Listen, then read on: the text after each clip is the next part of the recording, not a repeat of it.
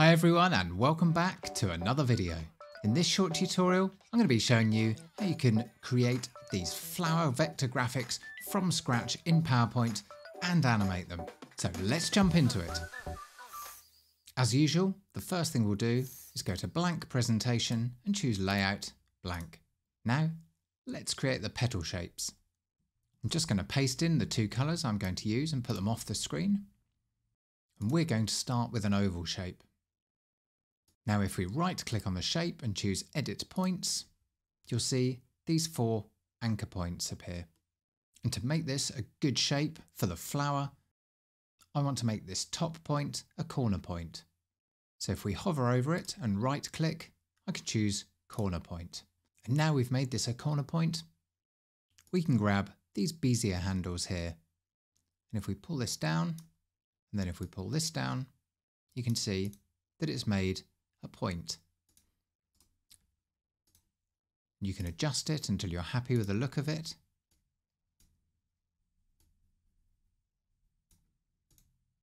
And then we'll make this a bit thinner.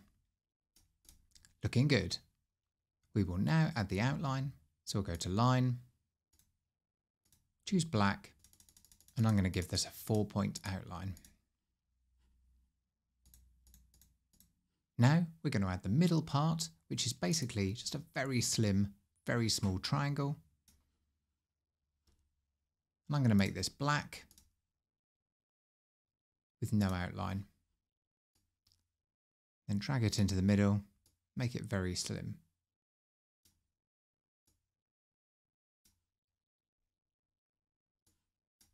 And I'll just align this to the middle. Great. Now let's add the inner shadow. So to do this, we'll right click and choose Format Shape. We'll go to this option here for Effects and select the drop down for Shadow and choose Inner Shadow. Any of these will be fine. We'll just start with the preset and then adjust it to get it looking right. So the default is a small blurred shadow. But for these vectors, I don't think we want any blur, so we'll turn it off. But we will want a big distance, so I'd say about 30 points might do. And then we'll put the transparency on 0% and we'll go to the color picker, go to more colors and just make a darker version of this for the shadow.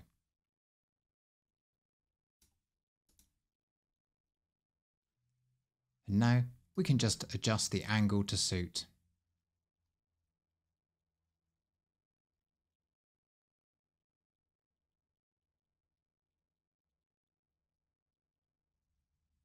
So let's start off with that, and as we make the rotated petals, we can change the angle to whatever looks good. So we'll now press Ctrl G to group this and align it to the middle. I'm now going to press Ctrl D, hold down Shift while I rotate, and this will be the second one. Again, we can click on this and adjust the angle as necessary to whatever we think looks good. We'll press Ctrl D again, hold down Shift while we rotate,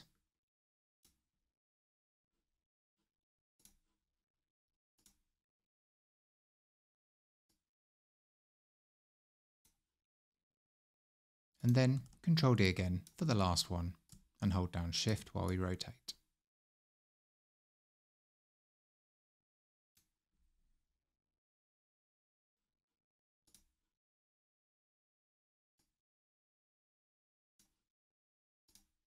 Now let's add the center part of the flower. For that, we'll just use a circle.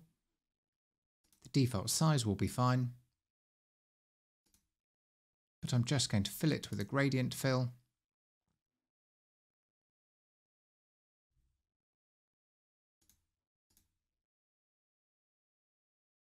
And I'll just pick this gold color and white for this.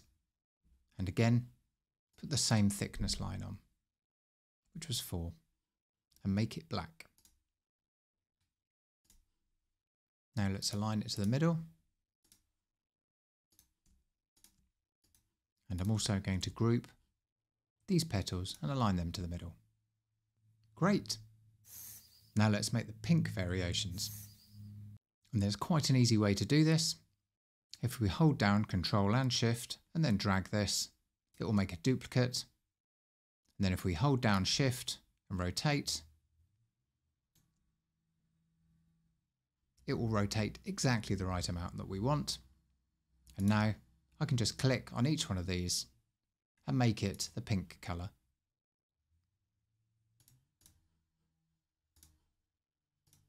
We'll go and sort out the inner shadow in a minute.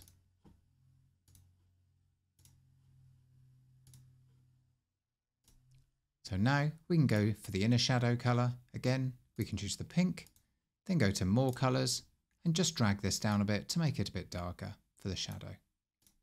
Great. Let's quickly apply that to the others.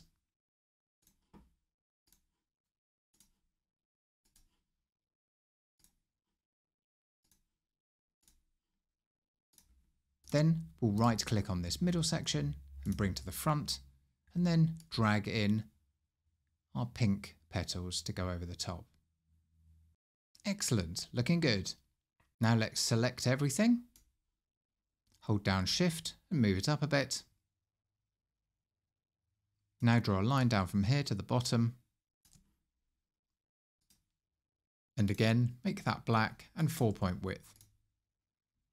We'll quickly add a background and then we can animate it.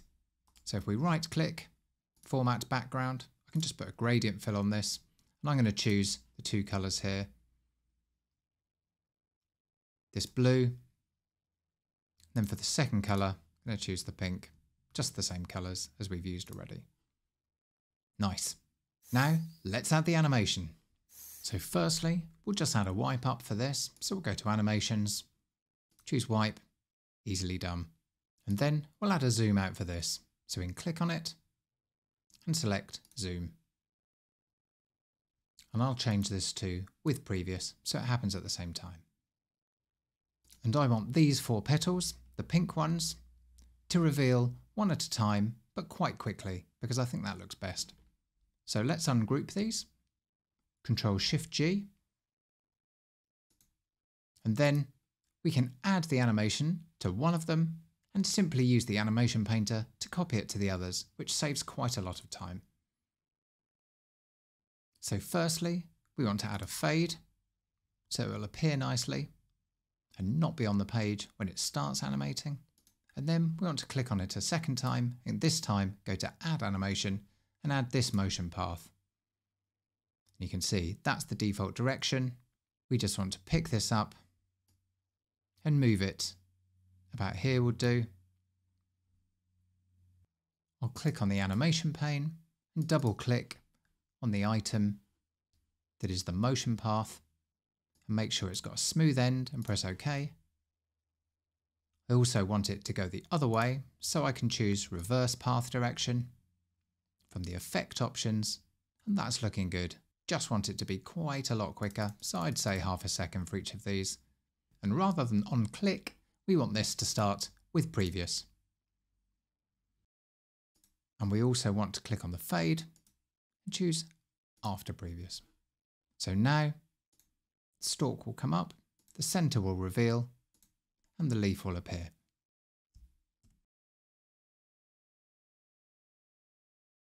Now let's show you a quick way how you can add that effect to the others.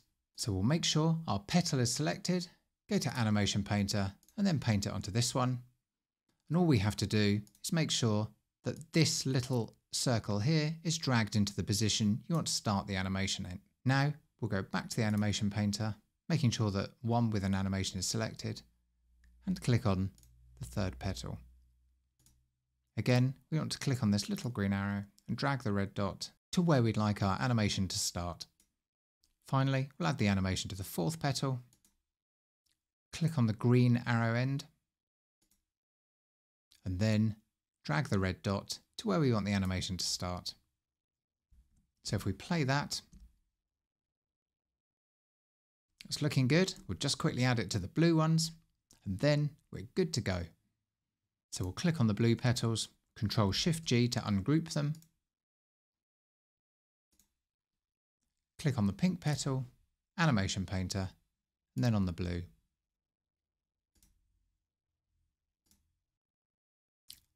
And I'm just going to quickly apply it to all of these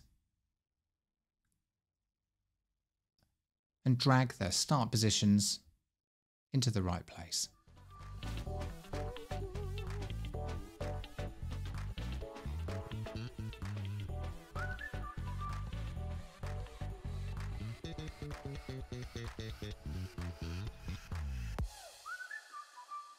So that's all of the motion paths copied. Let's have a look.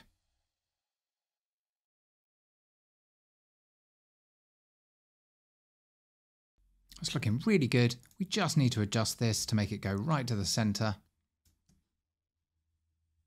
And then right click on it and choose center back.